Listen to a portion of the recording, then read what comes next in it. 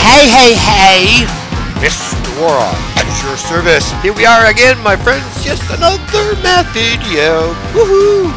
Yeah, I love math. I say that every time, but I get excited when I realize I'm going to be covering a new topic, a new concept. Woo! And this one, my friends, I think it's going to be a good one. And look what we're doing here. We are doing lesson 6.2. And, of course, we're looking at the topic of, I say of course like, yes, Mr. War, of course we're doing this. We're doing subtraction with unlike denominators. Cool. Now, our essential question. Again, this is our learning target. How can you use models to subtract fractions that have different denominators? And to put this in a student-friendly kind of thing, and you think of a learning target, you could say, I can use models to subtract fractions that have different denominators. And that ultimately is our goal of this lesson. Okay, we're good, Mr. Wara. Awesome. Now, this is an investigate. This means this is hands-on. You know, our purple hands. I have to say purple. They just look cool. Purple hands. It's a hands-on. So let's go ahead and take a look at our investigation, the problem that we're going to use. It states, Mario fills a hummingbird feeder with 3/4 cup of sugar water on Friday. On Monday, Mario sees that 1/8 cup of sugar water is left. How much sugar water did the hummingbirds drink? Very cool. I have a hummingbird feeder myself. They are very cool. And I like this as like it's a real world problem, even though they don't state it here, but it is. I like that. Now look further our materials. It says that we're going to need fraction strips, which I still sometimes accidentally say fraction tiles. Same thing. And then you're going to need your math board. In fact, it's just what this young gentleman right here has. Look at him. Yeah, he's even putting, looks like a tile, a fraction strip, right there on his math board. Very cool. Yes, I like it. Now, it's important that we use these manipulatives or even create them in a way on paper to help us solve math problems. Okay, so let's go ahead and go to A. A states find 3/4 minus 1/8. Place 3 1/4 strips under the 1 whole strip on your math board. Then place a 1/8 strip under the 1/4 strips. Okay, so I'm going to go ahead and put mine on top here just so I can kind of copy it. It's just because I want to do it, because it's fun to use manipulatives, yes. And then it says to place 3 1/4 strips. Well, here's one. I'm going to put him here. 1, 2, mine are very similar, almost the same size, 2, and then there's 3. Yeah.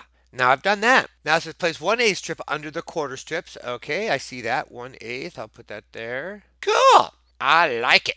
Now it says find fraction strips all with the same denominator that fit exactly under the difference 3/4 minus 1/8. Well, we could do a lot of different things. We could, first of all, I could try to grab this side and say, will he fit? No, Mr. Wara, you know what? And pull that one off. Okay. Sorry. It might make it easier to find that denominator that's going to work. Like in this case, we have the denominator of 4, and then the number that we're subtracting has a denominator of 8. You know, last time I checked, I believe 8 is a multiple of 4. So I think in simplest terms, a multiple is just a number that when you multiply it by another number, it will give you that number. It's not similar to a product, except that what we're saying is if we find a multiples of 4, we're skip counting 4s. We're going 4, 8, 12, 16. Those are multiples of 4. So that's like 4 times 1, 4 times 2, 4 times 3. That's exactly what I mean. And in this case, I do believe 8 is a multiple of 4. So I'm going to see if 8 is going to work for me. So there's 1. So I'm going to put in another one here. So I did use my 1/8 fraction strips, and I can see that 6/8 fits on my little model. Now I was subtracting 1/8, see, and that's where that one was right there, my 1/8. So that means if I had 6/8 there, then I would have 5/8 as the difference. So I'm going to put my 5/8. So the hummingbirds drank 5/8 cup of sugar water, which is basically what that is. There's sugar and some water, and they love it. Now, looking at the mathematical practices, the math talk, how can you tell if the difference of the fractions is less than 1? Yeah, that's a really, really good question to put in there. Yeah, I think the easiest way here, and in this problem here, if we have a fraction like 3/4, if it's already less than 1, then subtracting a number that is less than 1 gives the answer that's less than 1. So if I have 3/4, I'm subtracting a number that is less than 1, then I have to have a number that's less than 1. There's no other way around that. We found that problem there, that's true because the difference of the difference of 3/4 and 1/8 was 5/8. Cool. And I addressed mathematical practices, so now we have draw conclusions. It says describe how you determined what fraction strips, all with the same denominator, would fit exactly under the difference. And what are they? Is a similar question, if not almost the exact question that was in our previous lesson when we were looking at the addition of fraction strips and the denominator. And again, we always want to try the largest ones. You saw me do that. I was trying the large fraction strips and to see if it would fit exactly under the difference, and you can see that a lot of the larger ones did not work. 1/2 did not work. And then I took smaller strips with the denominators whose the strips fit exactly, and that was the 1/8. And I also thought out loud about how finding the multiples of numbers can sometimes make it easier to get a denominator. So let me go ahead and put those notes down here. Okay, there's that explanation. And now it looks like that we're looking at mathematical practice 5. Let's take a look at that particular mathematical practice. Mathematical practice 5, we've covered this one before, and I will keep covering these mathematical practices because they're important. This particular one says to use appropriate tools strategically. Okay, I know when to use certain tools to help me explore and deepen my math understanding. We've talked about the idea of having a math toolbox, that you know how to use those math tools, when to use them. Okay, the important thing here is, did the tool I use give me the answer that makes sense? And we have a lot of different examples, from 10 by 10 grids and calculators and rulers and protractors. Obviously, there's just a myriad of tools that you can use to deepen that understanding. So using appropriate tools strategically. Now we can go back to our problem, or as I like to say, our regular programming. It says, explain whether you could have used fraction strips with any other denominator to find the difference. And if so, what is the denominator? Well, if it's asking about the appropriate tools, no, I can't think of any other fraction strips that would work. Because whether it's to say explain whether you could have used fraction strips with any other denominator, no others would have worked. Because I tried a couple of them and they didn't work, and the ones that were listed there, no other fraction strips would have fit. Okay, sure. Page master. Woohoo! Yay! Wow, look at all the colors. I like that. Still, this is like a hands-on because we have the purple hands. Yeah. Sometimes you can use different sets of same denominator fraction strips to find the difference. All of the answers will be correct. Oh, okay. Solve. It says 2/3 minus 1/6. So let's look at A. Find fraction strips all with the same denominator that fit exactly under the difference 2/3 minus 1/6. They've already given us that those three 1/6 will fit right underneath there. So 2/3 minus 1/6 equals 3/6. Now let's come to B. They're saying find another set of fraction strips. Okay, not the 1/6, but we have to find another one.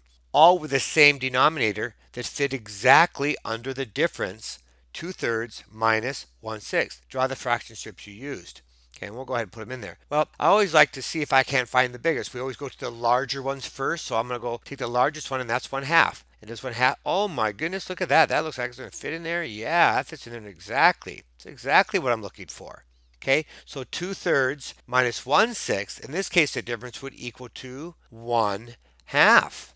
Perfect. Let's look at C. It says find other fraction strips, all with the same denominator, that fit exactly under the difference 2/3 minus 1/6. Again, draw the fraction strips you used. All right, we tried 1/2, so I guess I would take the next largest one. I'm looking at the quarters. Let's see what we can do with the quarters. Now bring him down. It's 1/4. Oh, look at that. 2/4 work. That fits. Nice. Okay, so in this case, I'm going to go ahead and and write 2/4. Now what's interesting is 3/6, 2/4, and they all equal 1/2. I'm just kind of wondering if there's any others because I'm looking up at another fraction title up there and that looks like that one would work too. Let me see.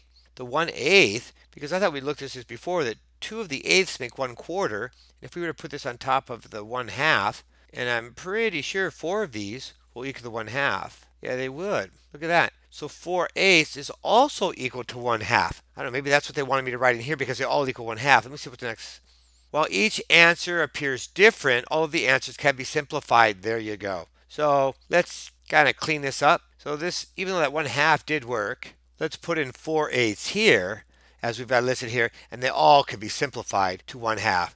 I guess that's how they wanted us to do that. Does that all make sense to you? I think so. All right, let's move on down.